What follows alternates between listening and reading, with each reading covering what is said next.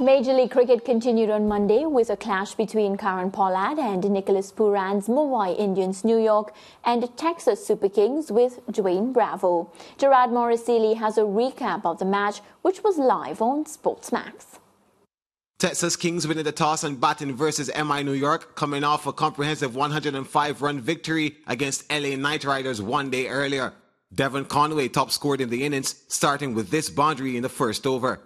South African Faf du Plessis fell victim to countryman Kagiso Rabada, his first of 2 wickets. But Conway was in total control of the tempo, hitting boundaries at will.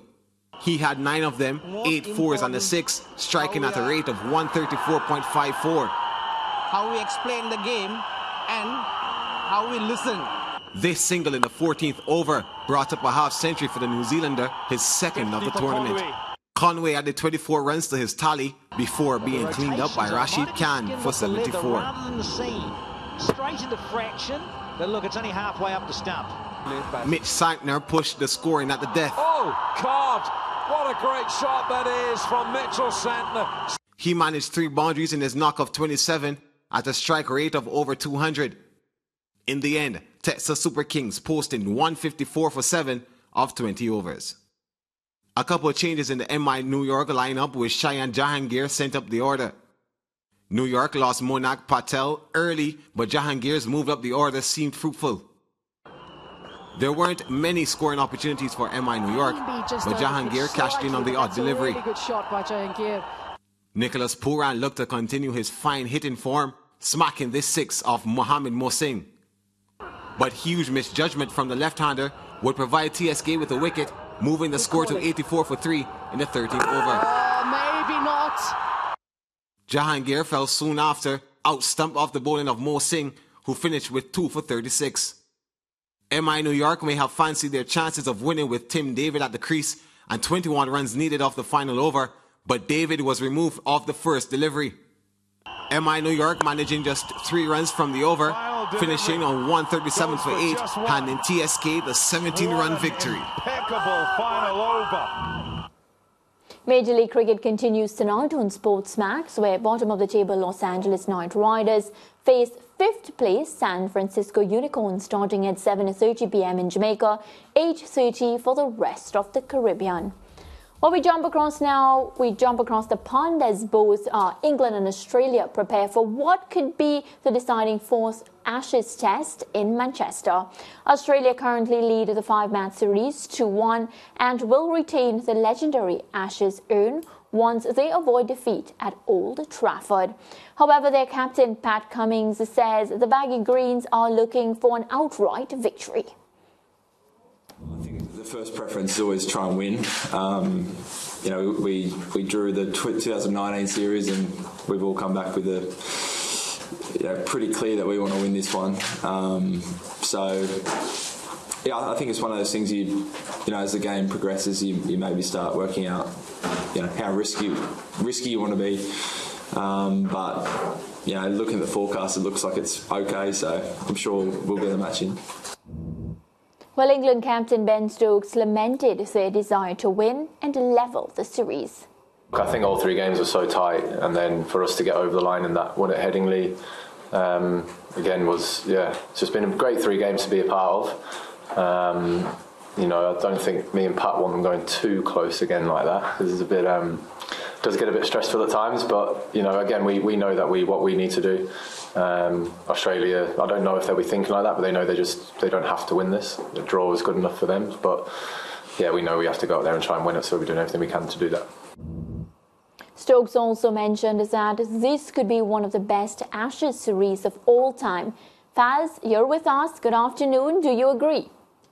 It could be. It's been heading in that direction, but there's still 2 matches to play, and there have really been some outstanding Ashes series over the many years. And indeed, I suppose if they do achieve it from coming 2-0 down to win it 3-2, it would really rank among the greatest of all time, because that's only been done once, not just in Ashes series, but in all series.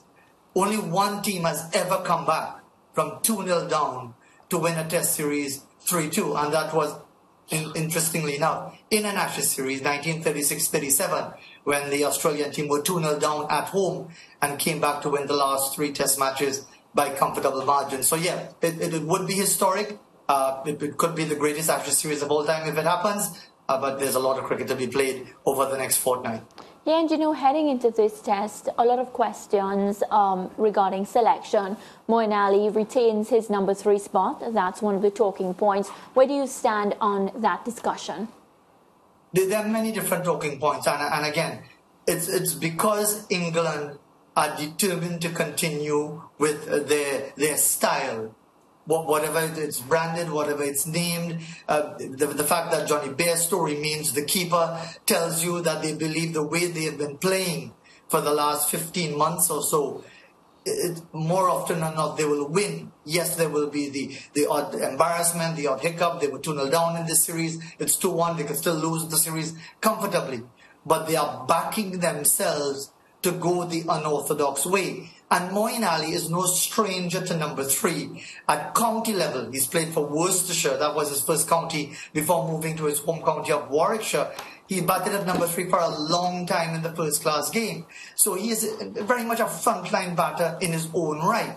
And listening to his comments leading up to the match, he says that the higher up the order he goes, it allows him to concentrate more on his batting, because he was picked primarily as a spinner in 2014 when Graham Swan suddenly announced his retirement. So yes, it will seem unconventional in the context of test match cricket, but in terms of what Moeen Ali can bring at number 3, it's well in keeping with what England are doing. Fast, a lot of discussion this week about the form of David Warner, 4-1 in the last test, and looks a shadow of himself, but thumbs up from the captain, Pat Cummins, today, that he is in Warner's corner and confident that he can come good at the right time.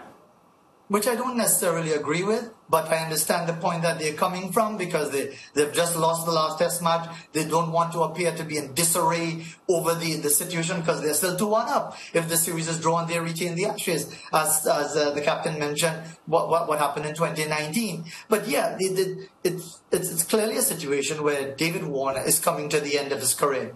He wants to finish up in Sydney in the next Australian summer. Will the selectors allow that? I think not, but again, we'll have to wait and see. And once more, if he falls cheaply in both innings to Stuart Broad, who has been taking his wicket almost every time, and it proves critical, will the question obviously be asked that sentiment prevailed over the hard-nosed reality that David Warner is past his best? Yeah, and you went there, and I was going to ask you about that as well, because Warner is regarded as a mentally tough individual, but his vulnerability to Stuart Broad certainly opens up some questions about his confidence against Broad. But you are suggesting that it may be just that he's past his best and not necessarily anything to do with being vulnerable or lacking in confidence against Broad.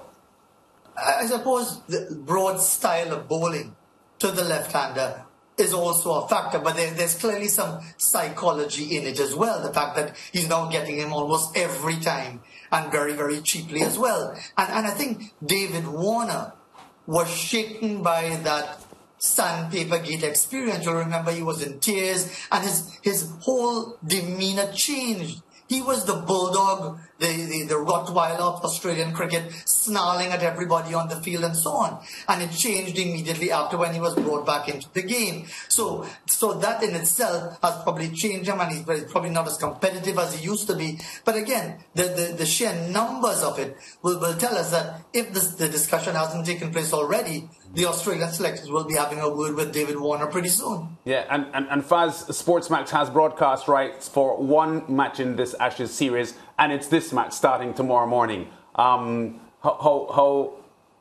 important is it that SportsMax has this critical match that could pretty much decide the series? Well, this is the network of champions, isn't it? And it could be the occasion when we see either England pulling level and setting the stage. Remember as well, this is also, I talk about champions, James Anderson is back in the England team, yes, on his home ground at Old Trafford, where he's never taken a 5-wicket innings haul on his home ground. He's not on the honours board, and this is more than likely going to be his final test match. So for SportsMax and the viewers, I don't need to build it up because it's tantalizingly poised.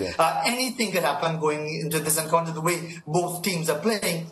And Jimmy Anderson with his likely swan song at Old Trafford, but possibly swan song as far as the remaining 2 tests of this series, it really sets the stage beautifully. Yeah. So I'm pretty certain, Faz, that you will miss MCL cricket, Major League Cricket, MLC cricket tonight because you want an early morning to watch Test cricket.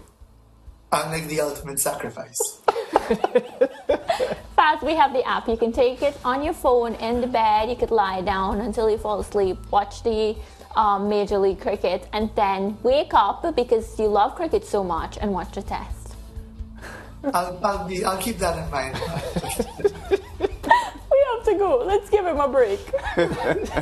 Break time. Bye, Faz. Thank you. Take care.